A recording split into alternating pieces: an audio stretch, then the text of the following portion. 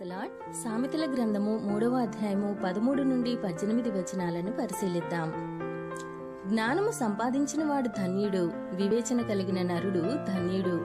వెండి సంపాదించుట కంటే జ్ఞానము సంపాదించుట మేలు, అపరంజి సంపాదించుట కంటే జ్ఞాన లాభము నొందుట మేలు. పగడముల కంటే అది ప్రియమైనది, నీ ఇష్ట వస్తువులన్నీయు దానితో సమానములు కావు. దాని కుడి చేతిలో దీర్ఘాయువును, దాని ఎడమ చేతిలో ధన ఘనతలును ఉన్నవి. దాని మార్గములు రమ్య మార్గములు, దాని త్రోవలన్నీయు క్షేమకరములు. దానిని అవలంబించు వారికి అది జీవవృక్షము, దాని పట్టుకొని వారందరూ ధన్యులు. చూసారా, జ్ఞానం గురించి ఎంత గొప్పగా ఇక్కడ వివరించడం జరిగిందో. నిజదేవుణ్ణి తెలుసుకుని ఆయన పట్ల భయభక్తులు కలిగి ఉండడం నిజమైన జ్ఞానం. 1 యోహాను 5:11లో ఇలా ఉంది: దేవుని కుమారుని అంగీకరించువాడు జీవము గలవాడు, దేవుని కుమారుని అంగీకరింపనివాడు జీవము లేనివాడే.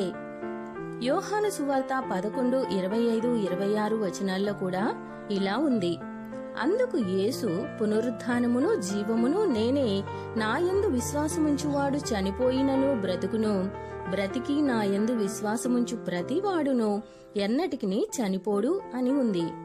జ్ఞానవంతుడు తక్కిన వారిని కూడా ఎలా రక్షిస్తాడో తెలియాలి అంటే దానియేలు 12వ అధ్యాయం 3వ వచనం చూసినట్లయితే ఇలా ఉంటుంది: బుద్ధిమంతులైతే ఆకాశ మండలములోని జ్యోతులను పోలిన వారై ప్రకాశించెదరు, నీతి మార్గమును అనుసరించి నడుచుకున్నట్లు ఎవరు అనేకులను త్రిప్పుదురో వారు నక్షత్రము వలె నిరంతరమును ప్రకాశించెదరు అని ఉంది.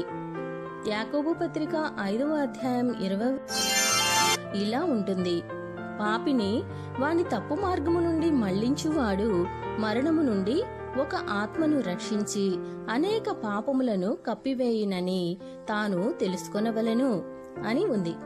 కాబట్టి దేవుని మాట వింటయే జ్ఞానం. ఆయనపై నమ్మకముంచువాడు శాశ్వత జీవం కలిగి మరణములో నుండి జీవంలోనికి ప్రవేశిస్తాడు.